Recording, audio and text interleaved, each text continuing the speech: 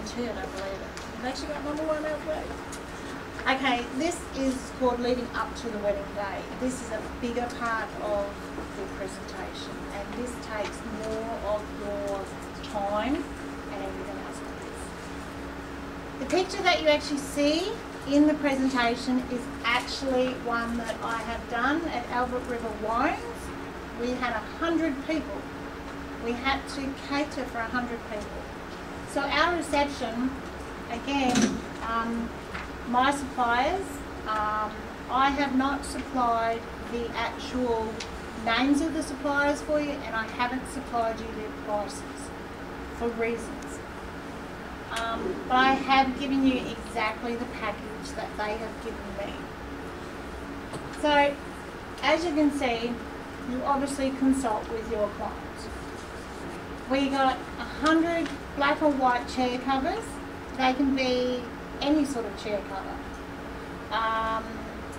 Different people have names for them. They've got different names. We all use different names. There's the universal, which is the universal tie back. Yeah. Ties back in the night. You've got the fitted, you've got the lycra. I call it scuba. Different names to get.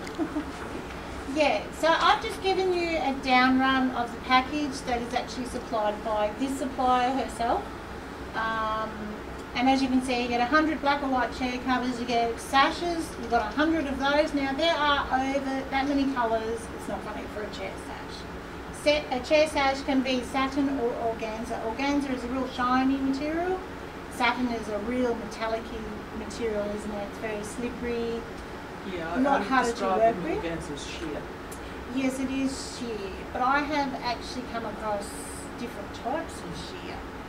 So it is very, I mean, you can make them yourself, you can buy them. They're probably cheaper to buy than they are to make. What's the material they actually use of the chair cover and stuff? I've seen them actually more elastic, but they actually come underneath the chair, underneath the feet. Yep. The fabrics they generally use, I've seen 3 different fabrics used. The ones we use for done in the jersey knit, and now the universal side is a knit, but it's fine, but it's not a lycra. The lycra is the ones that they use, which is the tight foot that hooks under the feet. Yeah, they're a lycra chair cover. And then you kind of you'll find some of the other ones that kind of like just drop over and tied on with a sash. They're often done in the polymechanical. Yeah, so I think that goes to it. Yeah. Yes, we also either give them the wishing well or a treasure chest. The wishing well is white, the treasure chest is brown mostly, or you can get white ones if you like, depending if you're doing vintage or shabby chic or country or whatever. But they usually only get a choice of either the wishing well or the treasure chest. They're mainly for money gifts. They put money in an envelope and they slip it in. They do have a gift table usually. Some have, some don't. We also have a guest table centerpieces, and the supplier that actually supplies these has a list, and we usually have a choice of 3.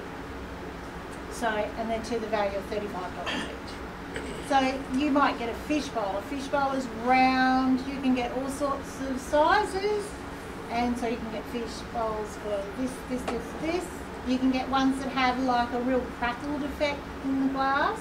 We can get ones that are clear. Not only that, we get diamond scatters. Now they can be plastic or they can be a real, just they look like glass, but they're not. They're crystals. Not only that, you can get all sorts of colours, but mostly we just use clear because they look like diamonds. So they come in bigger or smaller sizes as well. We get the candle stands. Now the candle stands can be this high or they can be so high. So they, again, vary in different sizes.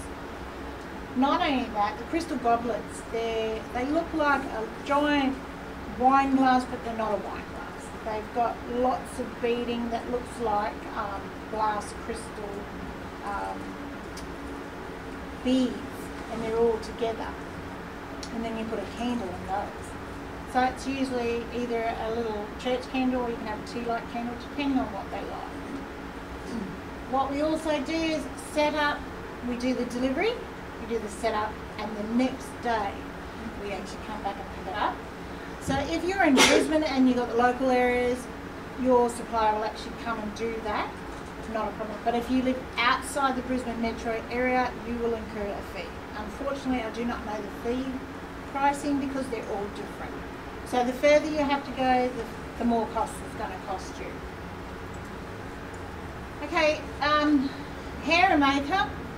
Some places have just hair, you know, the bride will have to go there, get their hair done. Now they have a trial run, you can have 2 or 3, they still have to pay for them, they're not free at all. So usually for the bride they do a trial run plus the day of the wedding. They not only do that, they do for 3 bridesmaids as well, and it is usually for medium to long hair that the price package is put together. So if you have shorter hair, it's going to be a different cost again. But most women have long hair. We always have it, or we seem to have it past our shoulders. Not only that, again, they include a 30-kilometre radius. The lady that does this, she also has a salon, but she's also mobile as well.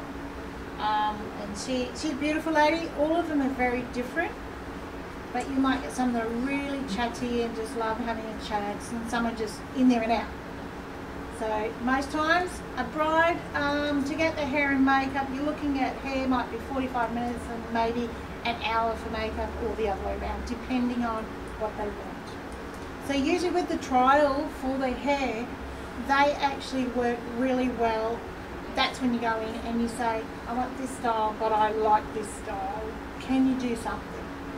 As a planner, you can either go with them if you work for yourself, but if you work for a venue, unfortunately you don't have that, you know, thing to do. But if you work for yourself, you want to get involved with your client. You want to be able to be their best friend. You want them to trust you and think outside the square. Go the extra mile for them. But not only that, you know, you want them to say, just deal with it yourself, you know, and they know that their interest is your interest. Your client is your business. Like Marluce always says about events, it's about the client, and it is about the client. Every client is different. Like, you will find out which ones you want to work with. Not only that, it takes 30 seconds and you'll find out, yeah, I want to take that on. You don't have to if you think that you're not going to gel. You want a stress-free bride. You don't want someone that wants this and wants that, and it has to be, everything has to be perfect, which we know it has to be. But if they're a person that likes control, you're going to have a hard time with that person. You'll pull your hair out. Not only that, the DJ here, I will tell you his name. His name is Jay, and he is from Explosive Entertainment. He is fantastic to work with. He does work at Elba River Wines. He charges 5 hours of professional service, and if you want more extra hours, you pay $70 an hour after that. He's very professional. He's very young. He's only in his probably late 20s, early 30s. But his name is out there. Why? Because he delivers a professional service, and he will not let you down. If he says he's going to give it to you for a price, he'll give it to you for a price. But he always gives under that price though. He always gives you a discount, and he really is a very, very honest person. And not many DJs are honest. They want the money. They want the business, but they want the money. Whereas Jay actually wants the client. He wants them to say, I want that back. And that's what his profession is about. Photography. Well, this alone is a big one. Photographers can charge exceptional amounts, or phenomenal amounts, as I would call it. This lady here that actually is the photographer, she's a beautiful lady. She's been a friend of mine for 20 years, so I just love her to death, and she is very well known. Her name is actually Linda Passfield. I don't know if you've ever heard of her in the workforce, but she's been a photographer about 25 years or something now, and she goes all over, like, between Australia and New Zealand, and she really loves her job. And so if they want her, they will actually wait for her to be available to book their wedding around her. She gives all these things, and as you can see, this is actually one of her photos, and this was done at Elba River Wines in 2012. The bride and groom there, which is Luke and Alinta, This is their wedding that I've actually based it off today. This is what they wanted. They had this old piano. It didn't even play, but they didn't care. It wasn't about that. We hung their pictures from the trees, just from fishing line. We just made it different. Yeah. We also got them, they had other photos where they stood there with a big frame. There's nothing in it except them. They're standing in it and they're taking all sorts of photos and they look brilliant when they come out. But that particular day, it was raining. And we kept thinking, oh no. You know, even though it was indoors, the problem was, it was raining. We're like, how can you take photos when it's raining? As a planner, you've got to run around and chase a bride. So I have come across many things. We had a bridal basket, but no one told me that the chilled bottle of wine was cracked. So when I picked it up to pour it, it broke in my hand. And I had to think quick, what do I do? So I said, oh, don't worry about it, guys. I'll get you another one. So I just get on the phone, bring me another bottle. But you have to be able to think quick and not let them panic. Because if they see you panic, it doesn't look very good. You look terrible. You look unprofessional. And you're trying to give a professional image of yourself. You can be just a beginner, but what you need to do is believe in you. Believe you can do it. Even though you might not be able to, you know, at the moment, but you learn on the job more than you do as a piece of paper. You learn more hands-on with, you know, doing the job. I can tell you, I've made many flops and I had many mistakes in front of everyone, and I will never forget my first wedding. It blew me away. If anything could go wrong, it did, and I just went, because I didn't know what to do. No one showed me. I had to learn real quick. Suck it up, princess, because you know what? You're in this for the long term. And if you don't learn real quick to just say, okay, I made the mistake, laugh at it. Don't be so serious, even though you have to be serious. But you need to learn to just go with the flow, but still have that loving, caring attitude that you can just keep going. Because I'm telling you now, you will make lots of mistakes. Your nails might break. The bride might pop a button. You've got to know, how do I fix it? I have what I call a BEC. I call it a BEC because it's a bridal emergency kit. It's a bit like a first aid kit. And I'm not kidding. I have pins. I have thread. I have needles. I have safety pins. I have anything you can think of. Nail polishes, lipsticks. I think of like Panadol and Band-Aids. I put it all together because, I'm not kidding, there's always going to be someone that needs your help. Where do you put it? You put it where you can see it, but where you can reach it without having to go, oh, I've got to run half a K to get it. You need to know where it is at all times and why. Okay, like I said, bridal flowers. This lady, also a personal friend of mine, I will not put 5% discount, like 5% on top of her charges, because she's already given you bottom dollar. She's actually just changed this after I just got it all together. She changed it to 5 buttonholes, not 4. The corsages are what women wear on their wrists. Buttonholes are up here on their lapels. The throwaway bouquet, this is a throwaway bouquet, basically, and the lady wanted roses, but she wanted all roses, but she wasn't going to pay nearly $100 for this little rose. She would have only had 6 roses in it. So they put other seasonal roses in with it. Not only that, you get 3 bridesmaids as well. So if you're looking at it, some weddings have 3 bridesmaids, 3 groomsmen, and page boy, flower girl, bridegroom. Well, that's, you know, I have seen 6 and I have seen 10 on each side. And that is just like a long line. So you can imagine. So that's 10 bridesmaids, 10 groomsmen. So you try and work the wedding to that. The biggest wedding I did was over 3 days for an Italian couple that I knew. We had a traditional wedding for the bride and her family on the Friday. We had a traditional wedding for the groom and his family on the Saturday, and on the Sunday was the actual wedding. It went for 3 days. Did we get much sleep? No, because they party. I've never seen so much food in my life.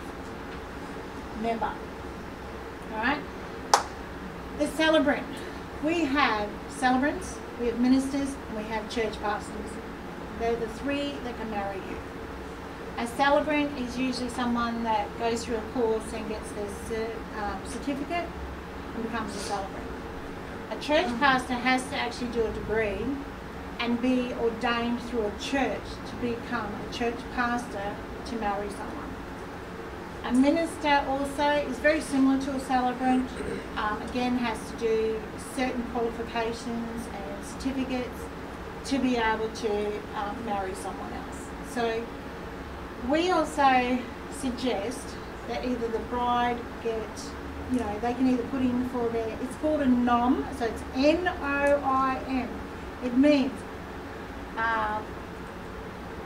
notice of intention to marry or intended marriage, right? So the celebrant will actually send it in, and they usually send it in to births, deaths and marriages.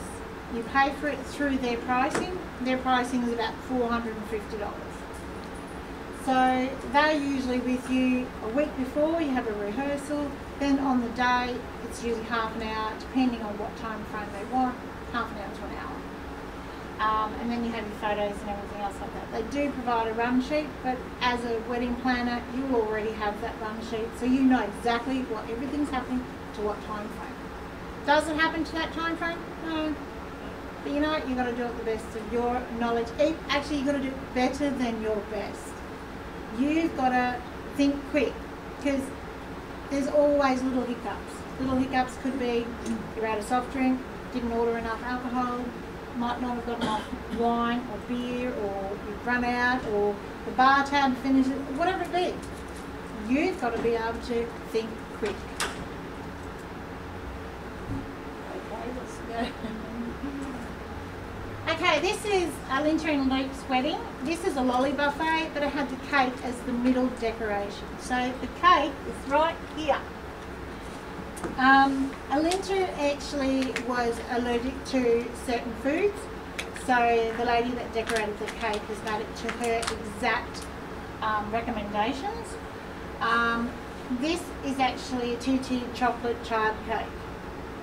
And a chard cake is really just a chocolate cake, a bit like a mud cake, but they can also change. It could be a white chocolate, it could be dark chocolate, or it could be whatever chocolate.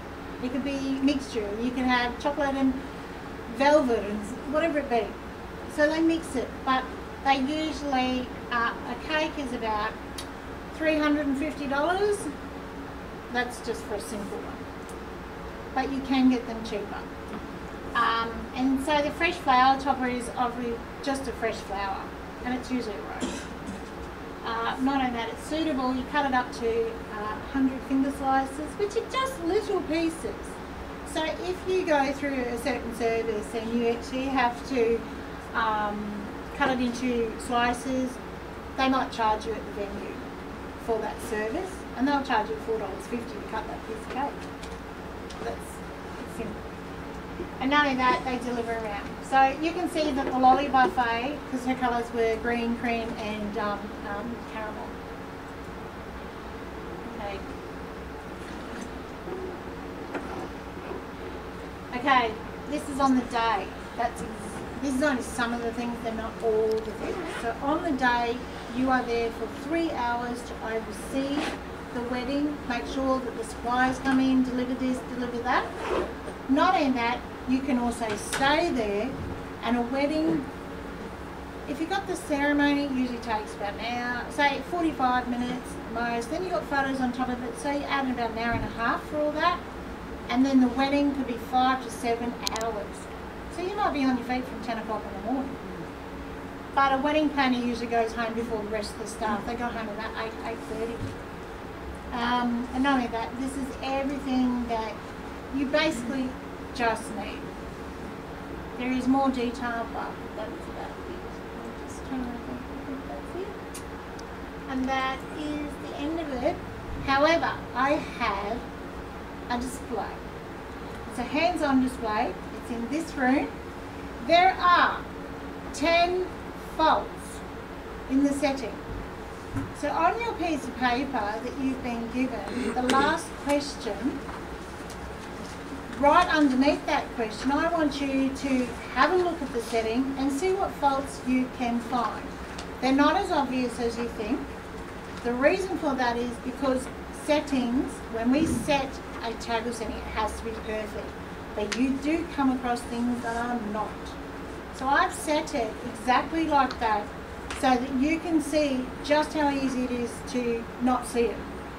And why we get people that go, oh, the fork's dirty, or it's got this or that. Okay, so there are 10 faults on the table. I want you to list them and see if you can find them. They're not as obvious as you think. So if you want, we can just go.